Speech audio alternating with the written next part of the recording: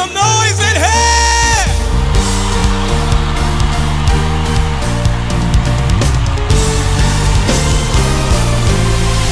Who has the final say? Jehovah has the final say. Who has the final say? Jehovah has the final say. No matter what the doctor says, Jehovah has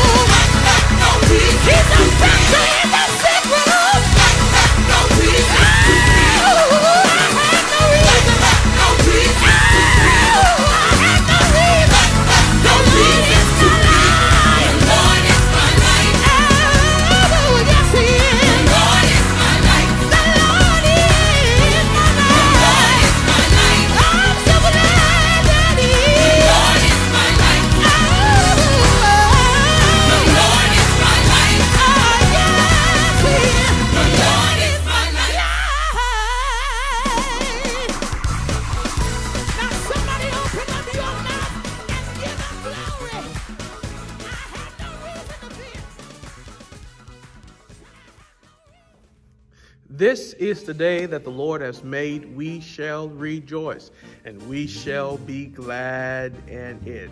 How we thank God again for the opportunity to gather in God's presence. And although we may not be in the physical building, but God has made a way for us to gather virtually tonight. And tonight we are going to gather to give God the praise, the glory, and the honor that God deserves. Welcome to our Spring Forward Revival. Listen, we are on the edge of a major transition. The seasons are changing. The temperatures are getting warmer, the flowers are starting to sprout up, and pollen is covering everything in sight. And we can see that God is shifting some things in the natural realm as well as the spiritual realm. And we are getting ready as people of God to spring forward, spring into our destinies, our next levels, spring into what God has for us. And so I encourage you, as you participate in worship tonight, let God strengthen you and encourage you, because you are about to go to a new level. Tonight, we welcome the Reverend Dr. Herbert L. Jenkins Sr. Herbert is the pastor of St. Luke A&Me Church right there in downtown Hollywood, South Carolina. And we are so glad that he is going to preach a word tonight to get us excited about springing forward into the places that God desires for us to be. Herbert is married to the wonderful Kelly Jenkins, and together they have 4 beautiful children: Janae, Herbert Jr., Anderson, and baby Miles. Dr. Jenkins is more than a pastor. He is more than a friend. He is my brother. And when the Lord placed this revival on my heart, there was no one else I could think of to have share in this first Spring Forward revival than the Reverend Dr. Herbert Jenkins. Now, Pine Grove, I know Dr. Jenkins and his lovely wife and family are watching tonight, so can we help welcome them virtually to Pine Grove A&Me Church? Can you show them some love in the chat as we prepare to worship the Lord?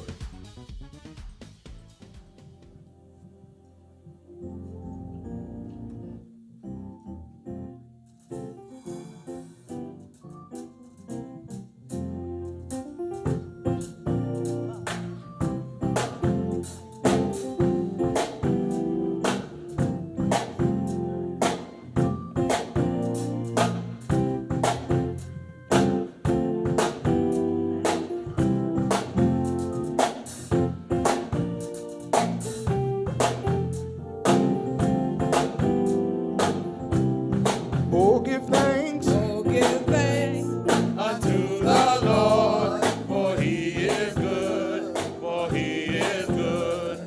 Oh, give thanks unto the Lord, for he is good, for he is good. Oh, give thanks. Oh, give thanks unto the Lord, for he is good, for he is good. Oh, give thanks. Oh, give thanks unto the Lord, for he is good, for he is For good. he is Worthy, worthy, for he is good, for he is good. For he is Worthy, worthy, for he is good, for he is Go to the good. top. Oh, give Oh, thanks. give thanks unto the Lord, for he is good, for he is good. Oh, give Oh, thanks. give thanks unto the Lord, for he is good, for he is good. For he is Worthy, worthy, for he is good, for he is good, for he is worthy, worthy, for he is good. Let's for go up he here. is good. Oh, give thanks. Oh, give thanks unto the Lord, Oh, for he is good, for he is good. oh, give Oh, thanks. give thanks unto the Lord, for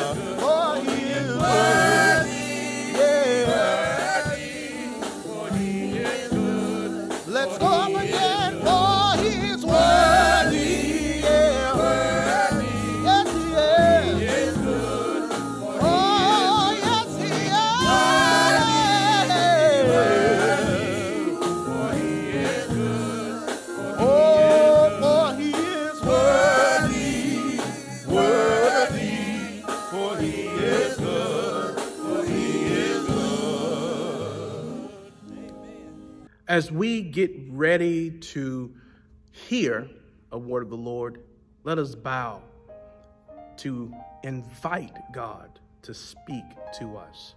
Let us pray. God, how we give you thanks and praise for another time to gather in your holy name. God, we know that there is no one like you. Who is like the Lord, the psalmist declares. And God, we can boldly testify that no one is like you. You are the great I am. You are, oh God, the creator of the universe. And you hold all power in your hands. And so tonight, God, we gather to lift you a little higher. We gather to worship and to praise your most holy name. We gather tonight just to say thank you. Thank you for being such a good God. Thank you for helping us this day. Thank you for providing the grace and the mercy that we need to make it. Thank you, oh God, for protecting us and for healing us. Thank you, God, for being God. And now, God, tonight we gather as empty pitchers at a full fountain.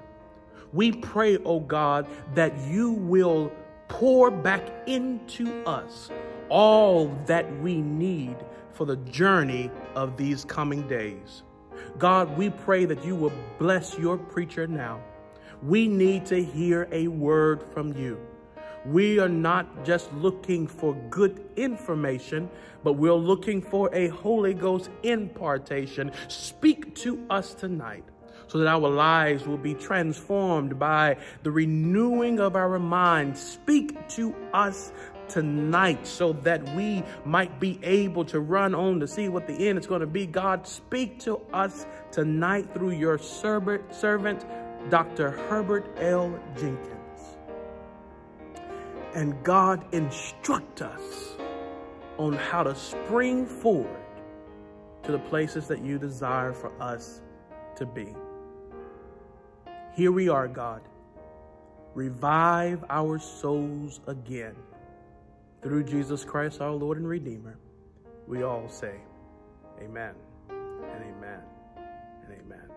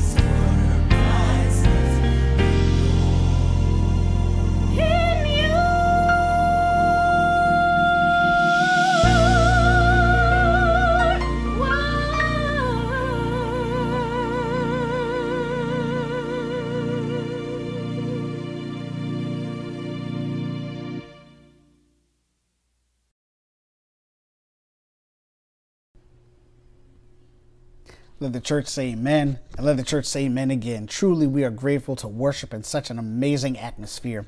Whether we are in person or whether it is virtual, we know that God is still in the place, and we are grateful for his power, for his presence, for his love. We want to thank God for this moment, this opportunity, this worship here. And we know that God continues to bless us through everything that we have experienced last year, this year, and even beyond what we have already experienced. We know God is with us and God is still in the blessing business.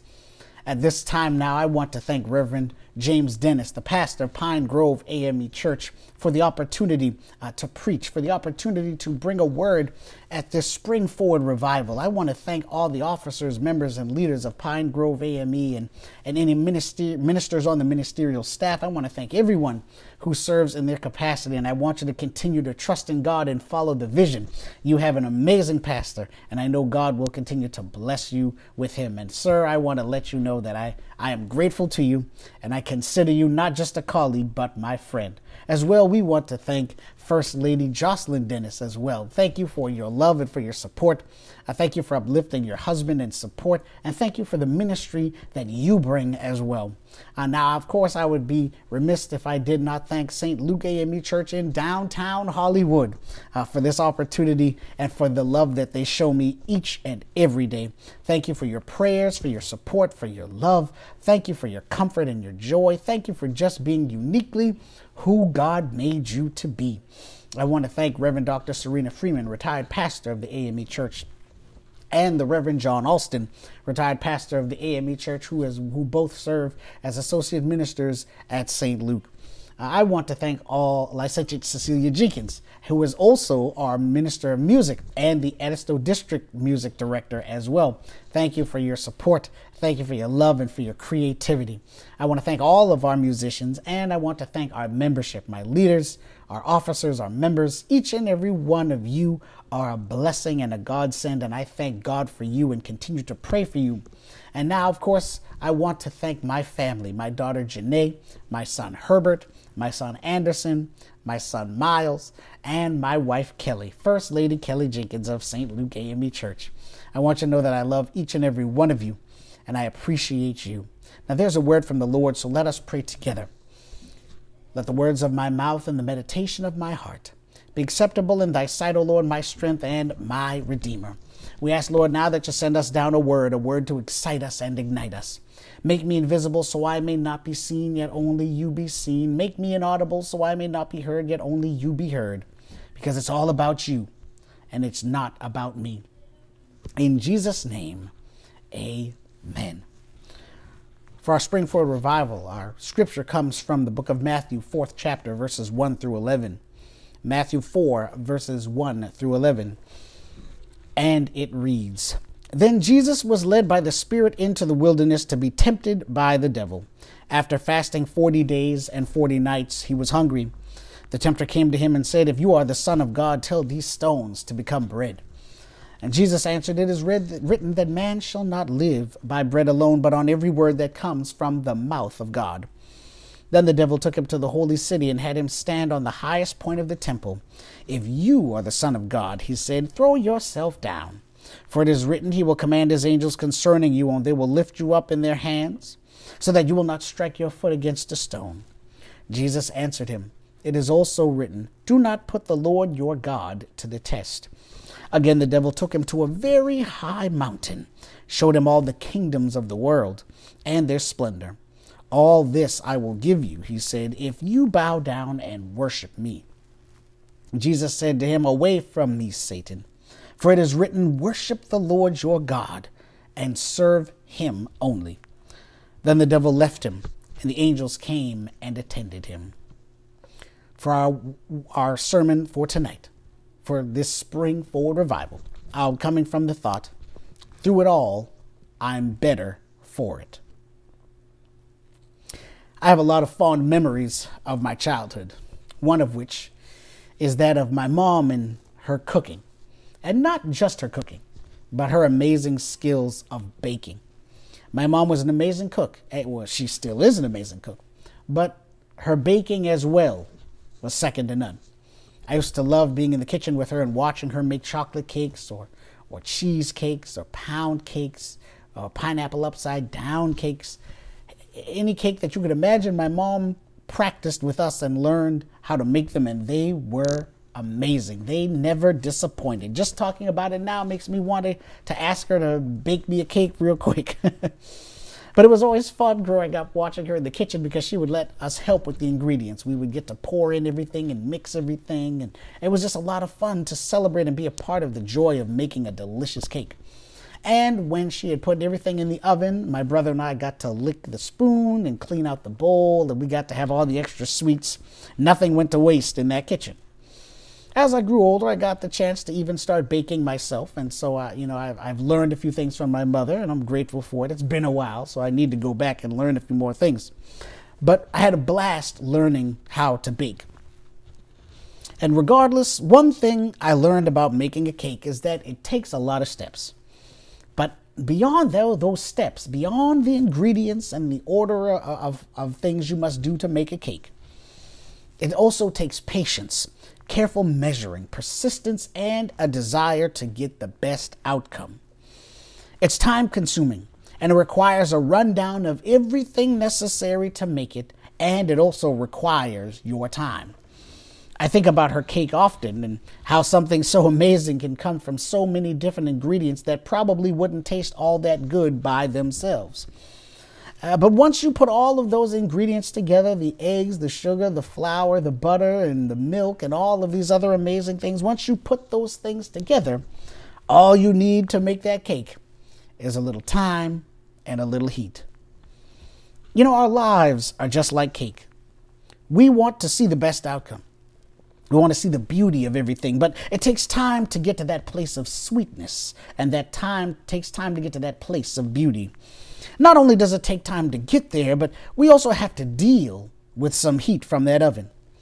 And the heat in our oven of our lives are the struggles and the issues that may even make us or break us. Some uncomfortable temperatures we have to deal with that could possibly destroy everything that we've worked for. But if we use the heat we've been given correctly, that heat can create something beautiful within us. Right now, we're in the season of Lent. This is the season of heat, a season of time, a season of waiting. This is a season that challenges our day-to-day living as Christians. It pushes us to see that not only are we strong enough to get through the challenges of our lives, but then we become better for the challenges that we face. Lent is a season of 40 days that lasts between Ash Wednesday and Holy Saturday, and it's a time to sacrifice for the sake of our relationship with our Lord and Savior, Jesus Christ. During Lent, we take time to reflect and grow closer to Christ by traditionally giving up something that we love to have but don't necessarily need. Some of us may choose to apply something to our lives instead of just giving something up. But as we look, Lent's 40 days are represented from the scriptures we've read today. Lent's 40 days are representative of the 40 days that Jesus was tempted in the wilderness. Jesus was overtaken by his human side, and he found himself hungry. And the devil began to tempt him and challenge not only his discipline, but also challenge his faith and his trust in God. The truth is, during Lent, we find ourselves struggling with some temptations. The things we give up, we find them on our minds more so than we would like to, just because we know we can't have them anymore. It can be a great challenge to resist those urges, but in those times of temptation, we should find ourselves just like Jesus, focusing on Scripture, praying to God, and finding strength through the faith that we have in Him. The truth about our scriptures is that it's not just during Lent that we're tempted. We're tempted and tried almost every day by the enemy. We're pushed to our limits sometimes by the things that people say and do with us, about us, or to us. It seems like day in and day out, our faith and our patience is put to the test. We find ourselves facing the challenges of life, and often we end up being pulled in every direction. But in truth, life is full of challenge and temptation, yet we are still better for the things that we face.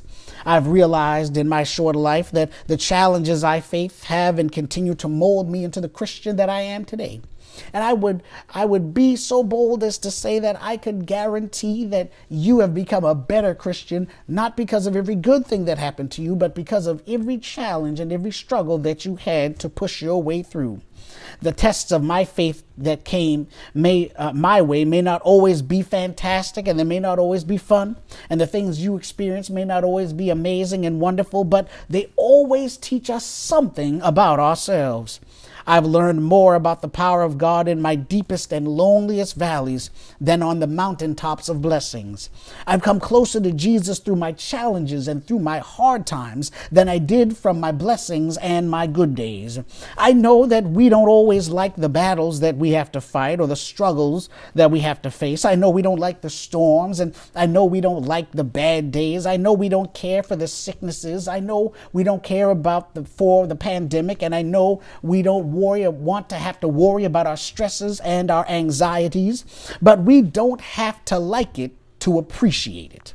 We don't have to like our bad days to appreciate the good days that come from them. We don't have to like our struggles to be grateful for the positive outcomes that come from those struggles. Church, we don't need to know when those challenges will end in order for us to see what God is revealing to us in the midst of our struggles.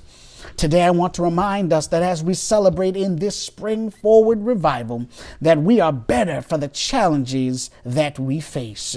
And as we face the challenges of each new day as a church family, we can put our trust in God and the vision that He has for each of us. Therefore, allow me to extend one point, one thing to internalize as we live our lives for Christ and strengthen our relationship. My only point today is that our struggles draw us nearer to the source of our strength. Our struggles draw us nearer to the source of our strength. Now, I love the New Testament, but I especially love learning about the Old Testament. I love looking at words in Hebrew and dissecting them and breaking them down. And when I look at verbs in Hebrew, they all are created in a unique fashion. Verbs in Hebrew are typically created from 3 Hebrew letters of the alphabet, and those 3 letters are called a shoresh. Whichever 3 that are combined to make a verb are called a shoresh. And that shoresh actually has a unique definition for what it means. For example, the verb write in Hebrew, the shoresh for it does not mean to write, it means to cut. And so that is because the original writings were done on tablets, and so they would cut stone in order to create those letters. Now, the shoresh for sacrifice, the shoresh for the word sacrifice does not mean to give up something. The shoresh for sacrifice means to draw near. And so what we must understand is that as we sacrifice for the Lord, it's not for the sake of giving something up. It's not for the sake of adding something to our experience. Rather, it is all about drawing closer to God. And sacrifices can make us weak. When we sacrifice something, we find ourselves toiling, we find ourselves struggling. If you have given up something for Lent, if you have sacrificed something that you love, you have found yourself struggling on more than one occasion. And that's what sacrifices do. And struggles end up coming our way, and struggles are designed to bend us and to sap us of our energy and sap us of our strength. The struggles we go through were designed by the enemy to break us down. He created them in hopes that it would destroy us, that it would hurt us, that would damage our faith in God and even make us weak, or perhaps even lose our faith. But even though they were designed that way, God had a plan for each struggle to not only make us stronger, but also draw us nearer to God. The truth is, when my trials come, I've learned to thank God for the challenge, because I realized that God had something greater in mind for me than what the enemy had in mind for me. I thank God for my challenges because I realized that God had something greater in mind than what people had in mind for me. Don't you know that the enemy's attempt is just a plot twist towards God's greater for your life? Everything that we experience, whether it be good or whether it be bad, God has planned and designed for it to draw us closer to Him. I'm so glad that every attempt the enemy made on my life to destroy me, God made a plan to deliver me. I'm only here today because of the goodness and the power of the Lord. And I know that there's someone on this line right now, someone watching this right now that can say that had it not been for the Lord, they wouldn't be where they are right now. You need to know right now that even though you may be dealing with stress and dealing with trouble, even though you may be dealing with loss and anger, even though you may not know what God has planned for the next chapter, you can trust that God will bring you out of the fire and make you shine like gold. Church, it's time that we understood the value of our scripture lesson today. We must understand that Jesus was being more than tempted, and Jesus was being more than tested. He was also sacrificing for the Lord. He was fasting so that he would find greater strength in God. And the moment the devil noticed his hunger, he stepped in his path to distract him and break his concentration. Now, isn't that just like the devil? To notice our weakness in moments and attempt to exploit us. He knows where our weaknesses lie. He knows where we are weak, and he will stop at nothing to destroy any relationship with God that we attempt to build. But in Scripture, Jesus knew that there was more to his life than the hunger that he felt. He understood there was more to his ministry than his faith, and there was more to his ministry and his faith than just an empty stomach. He knew that in a moment of weakness, though the enemy would find him, Jesus also knew he would find strength in the Lord. And the truth is, church, that we must start getting comfortable sacrificing to the Lord. We must get comfortable through the struggles that come. We must get comfortable understanding that we may find ourselves weak on the journey, and in our weakness we will find that God will always be our strength. Some may never know what we've been through or struggled with. Some may never see the pain and the issues we deal with. Some may never realize the betrayals and the problems that hide behind our everyday smile. But the truth is, God is there to lift us up. He's there to heal us and help us. God is there to make us new and show us a more excellent way. And we must understand that just as all the things Jesus went through and encountered with his human weakness, so too must we consider our own humanity, consider our own limitations, our own weakness, and know that in order to get beyond where we are, in order to be better for everything that made us weak, we must trust in God to make us strong. Jesus never gave in to his temptations, never focused on those wants, and kept his eyes focused on the end. And after his time in the wilderness, he emerged and began to work to complete his perfect ministry. You need to know today that you're being tempted, tested, and tried because there's something better on the other side. You need to know today that you are struggling, pushing, and fighting, because once you get to that something better on the other side, you'll realize that not only is it better on the other side, but you're better for it too. You'll realize that you're made better. The enemy may take you low, but Jesus has raised us up. The enemy wore you out, but Jesus filled you up. Satan tried to lock you in, but God set you free. Jesus sacrificed his life on the cross for you and I to see the power of the Lord. He died on the cross for the sake of our souls, and that alone is enough to say that I am better for every valley I've had to climb. I'm better for every storm that I had to sail. I'm better for every door that I've had to push through. And through it all, we can say that we're better, we're wiser, and we're stronger. Through it all, we're better for it. Better worshipers, better believers, better Christians, better servants. And because of Jesus, we can say that it is worth it.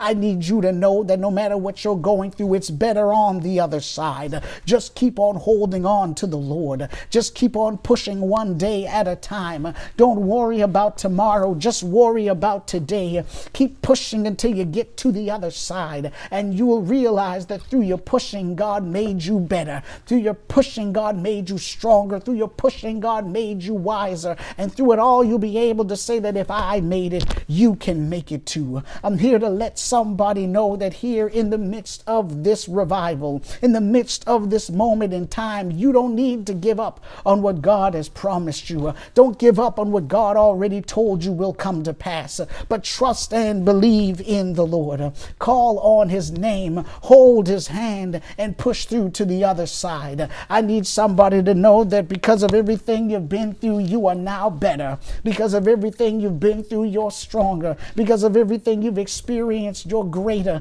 And now you can give your praise to the Lord, and don't worry about what the enemy might do. Just keep on keeping on. Just keep holding on to his unchanging hand. Just tell the Lord, thank you for this new day. Just let somebody in this place know that had it not been for the Lord on my side, where would I be today? I'm here to give somebody some hope.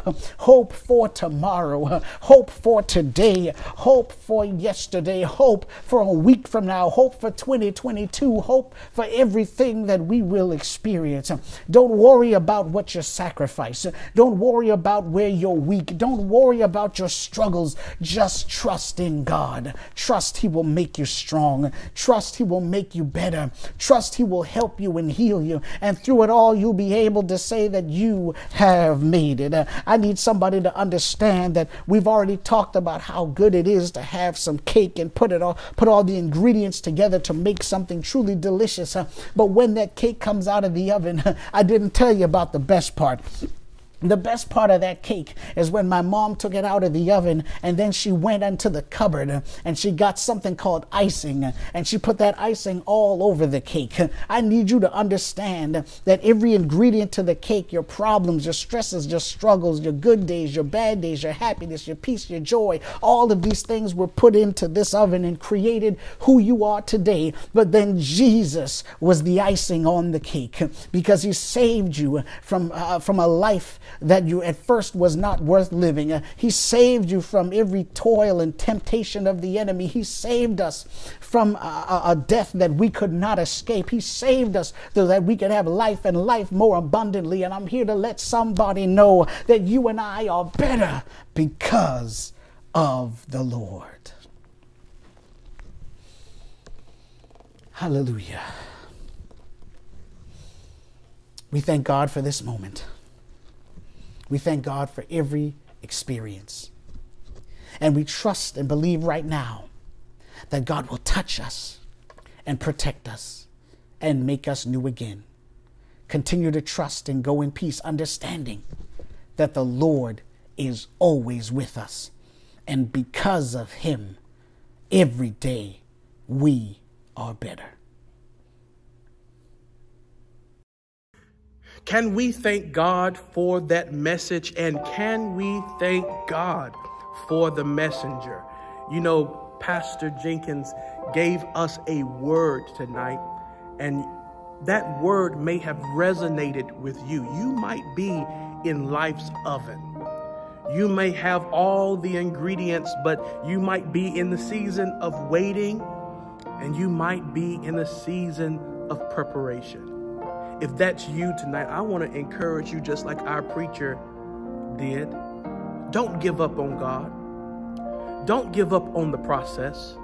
Don't give up on what God has you going through, because the Bible says that when we are tried by the fire, God has a way of pushing us out of the fire as pure gold. Can I tell you something that I really believe? God has something in store for you. Oh, your minds cannot perceive of it right now, but God have something in store for you. I know what the bills say, but God have something in store for you. I know what the doctors have said, but God have something in store for you. I know the picture that your circumstances paint, but God have something in store for you. And if you just hold on, you will reap if you faint not. Listen, if you need prayer, I want you to reach out to me, reach out to the church, And I know that there will be someone who will pray with you, who's willing to walk with you on this spiritual journey. Give me an email, pastorjames@pinegroveame.church. And I know that God will give you all that you need to endure this season of waiting and preparation. Let us pray.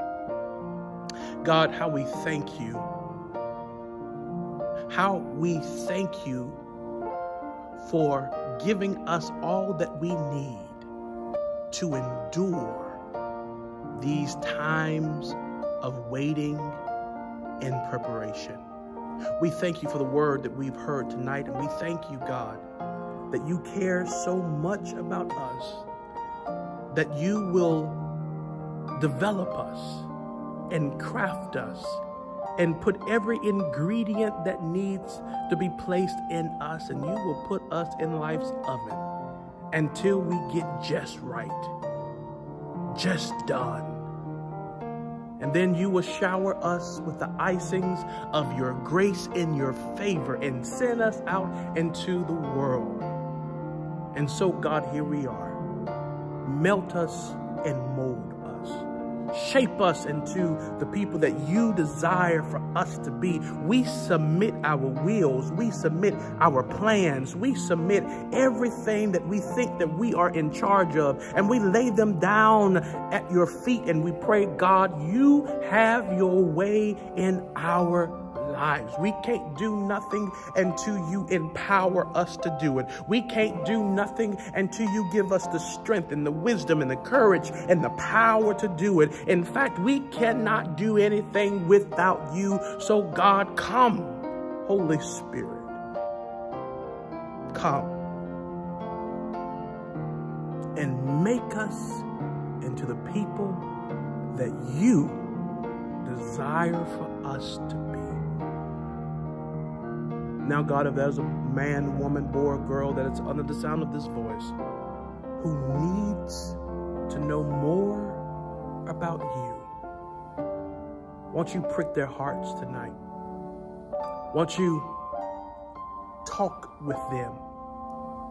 And won't you send them to Pine Grove so that we can help them connect their lives to your power source. In Jesus Christ's name we pray. We all say amen and amen and amen. It is giving time in the house of the Lord, and I'm so excited about giving because I know that when we give to God, God prepares to give back to us. And so I'm going to ask that you join me in a special love offering of $30. $30. That's $10 each night. And I know that if you participate in this offering, that God will do what the scripture said that God would do, that God will open up the windows of heaven and pour you out a blessing that you will not have room enough to receive it. You know, portions of our offerings for this revival will go to our Women's Missionary Society as they partner with Family Promise. Through Family Promise, Pine Grove AME Church has been able to feed and shelter homeless families. And so we are grateful for the opportunity to continue this partnership, and we are grateful for God's call to make a difference in these families' lives. And so we give tonight not to make anybody richer, not to hoard money in our treasury, but we give so that we can be a blessing to families who are struggling just like we are in this pandemic. They need our help. They need our resources. And we give in this revival service to help them get back on their feet. And I know that God will bless our efforts. Whenever we get together and come together as a church to help other people, God cannot help but to put more resources in our hands so that we can go out in our community and become the living Word of Christ. So won't you help me? Won't you help me shelter and feed these families? A portion of our offering for this revival will go to Family Promise, and I know that we will bless people because of our giving. Won't you raise your gifts to the Lord? As you prepare your gifts, you can give on our website at www.pinegroveame.church. You can click on the Giving tab and it will take you to our giving platforms. You can give on Giveify or on Subsplash, or you can drop your gifts out here at the church at 120 Stewart Drive, Columbia, South Carolina, 29210. And because of your giving, there will be meat in God's storehouse so that we can share with our Pine Grove community. Raise your gifts to the Lord and let us make this bold declaration that our gifts will go towards the planting, growing, and the cultivating of the seeds of the gospel in our church and in our community. And we know that God will give us the harvest.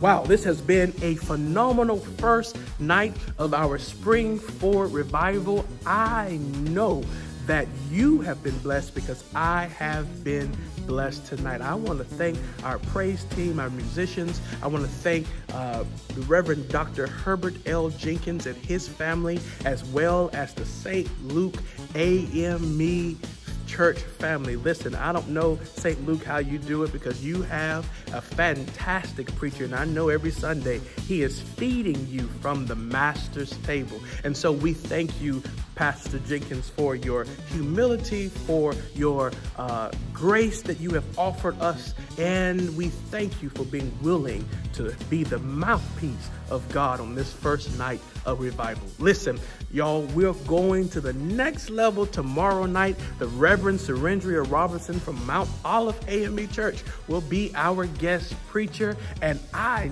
know that there's another word from the Lord for you. Listen, get some rest. We'll see you tomorrow night, and I know that until we gather again, God will give you his love. He will give you his kindness, and he will keep you in perfect peace. I'll see you tomorrow night.